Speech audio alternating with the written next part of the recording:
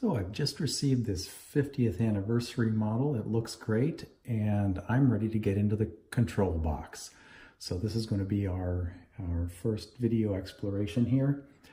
For the modern control boxes, there are 4 screws, 1, 2, 3, 4.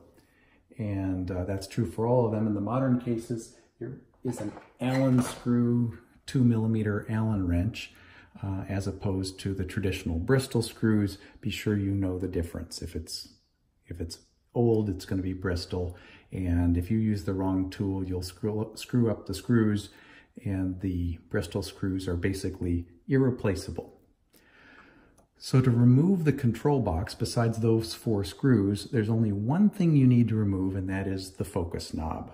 So I'll start with the small Bristol screw driver, and hopefully this will come off quickly.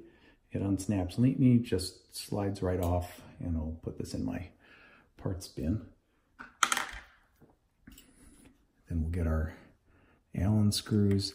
The other thing that sometimes needs to be done to remove this, the tube rotation brakes can sometimes bind a little bit, and we'll want to remove one or both of those. We'll probably remove them anyway for cleaning and lubricating. So you don't need to remove either of the 2 levers here. You don't need to remove the axial cap. You don't even need to remove the eyepiece holder. There, that's the last screw. And it's feeling loose. Now the next thing I'm going to hear is a little clunk inside, because connected to the finder prism lever is the finder prism inside. There's a linkage there where a pin is going to pop out. If you're curious, you'll probably want to remove the axial port cover here. And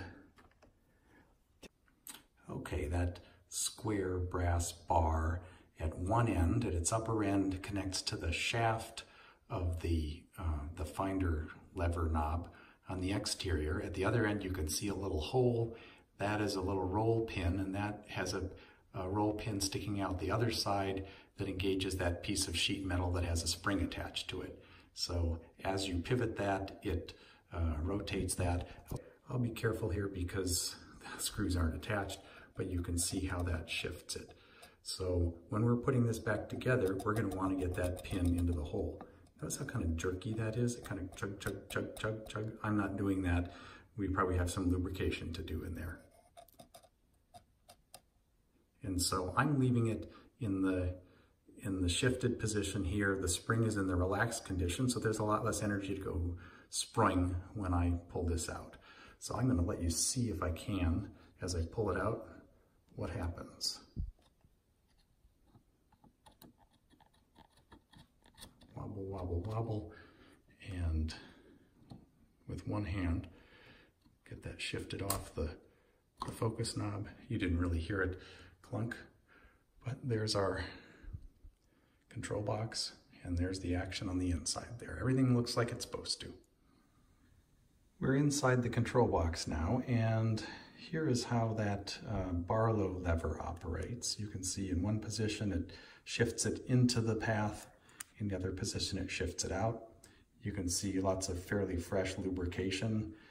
Instead of being decades old, well, maybe it's 10 or 20 years old, but not 50 years old. The lubricant looks fine. It's not presenting resistance. The one thing I noticed is there's a little bit of just kind of a rattly wobbliness. Doesn't affect performance. There's no reason to do anything about it. But if it bugs you, I'm going to explain one thing I suspect might help that. And that is that beneath that brass arc-shaped element, there's a little lever with a slot in it. This is a pin that rides in that slot, and this lever with the slot is connected to the knob, so that swings as you pivot the knob. Beneath that is a little copper leaf spring. That copper leaf spring has a little bow and presses up against that knob lever with the slot. I don't think it's really pressing very hard there. It could use a little more of a firm connection.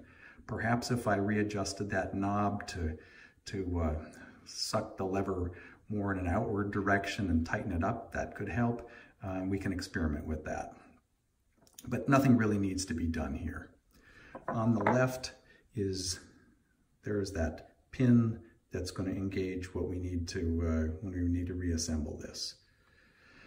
So sometimes you might have a very rough Barlow action here, and that grease could be degraded.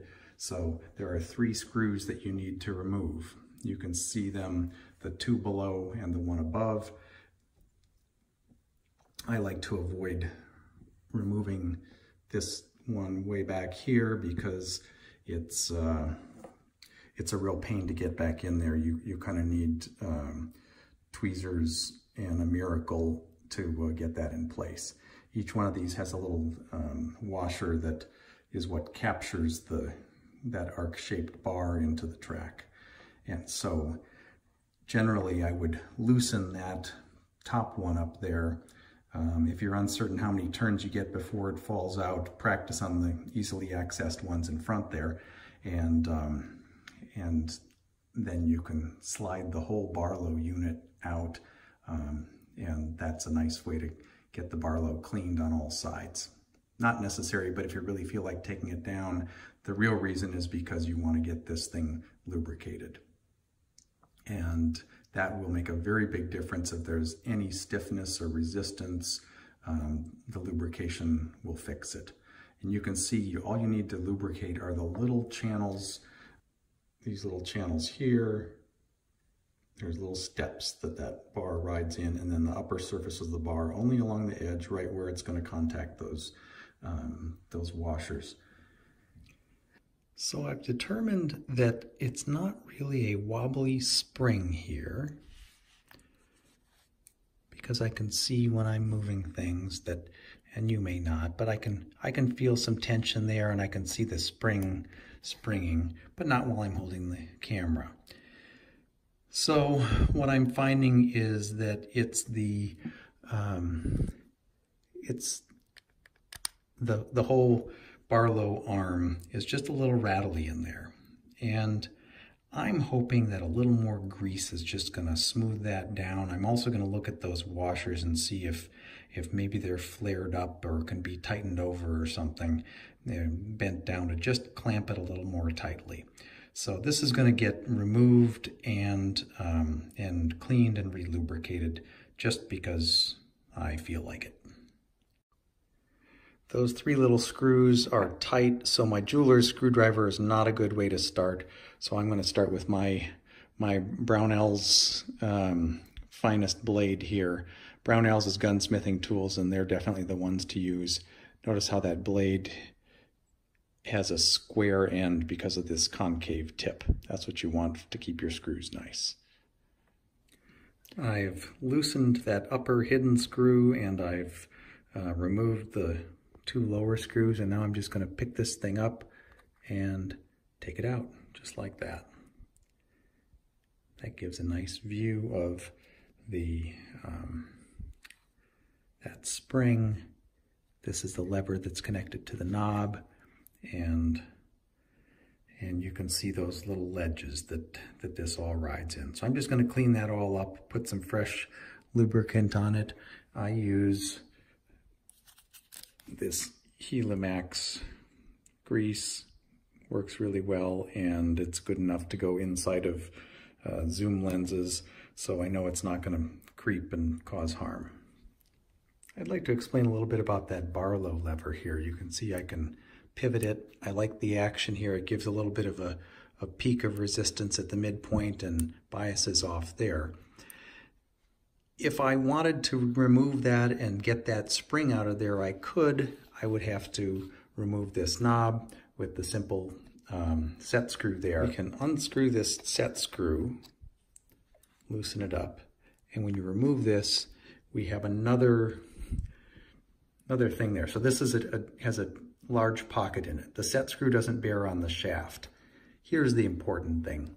That's not just a regular shaft in there. That is a threaded rod. So you're going to have another set screw there. That's the little small Bristol screw. But you need to loosen that where it has probably munched up the threads of that shaft, you'll unscrew this, this bushing from it, and how tight that bushing is screwed on determines how far that little lever extends, either presses against the spring or extends forward. So there's a little room to give there, but you can see that you've just got to get that set just right. If you get that bushing too tight, this whole thing is going to be too tight. If you get it too loose, you're going to get some kind of rattling effect that you're not going to want. So it's got to be just right. I'm going to forego the needless opportunity to take that off, because every time you take one of these Questar set screws that's bearing against a threaded thing, you have a hard time. You've got basically damaged steel screw threads and then a machined aluminum hole, a threaded hole for those threads. And then that machined aluminum is going to get all bitten up by those threads. So this is a good system to install once and forget it. I'm not a big fan of set screws that bear against and damage screw threads, but if you're only going to go at it once every 50 years, it's probably not a real big deal. So I'm going to leave that alone, but be forewarned, that's your trick if you have to get deeper into your Barlow control. So I cleaned things out. Some of that amber grease was a little boogery and sticky. I replaced it with my white Teflon grease, and all the surfaces that contact, I put a little light amount of grease on. I'm hopeful that this is going to smooth things up a little bit. There were places that weren't greased where there's some contact between the moving parts where you might want to put a thin film on there. The screw here is loose, and now I'm going to get these other screws installed after making sure they're clean, because those brass washers are bearing surfaces. Notice I have that little screw balanced there on its tip with a little goop of grease to hold it in place. Wish me luck while I get my jeweler's screwdriver to try and screw that in without knocking it over, and I'll do the same thing on that other one too. And I'll pretend that was easy and took me just a second. Now let's see how that operates.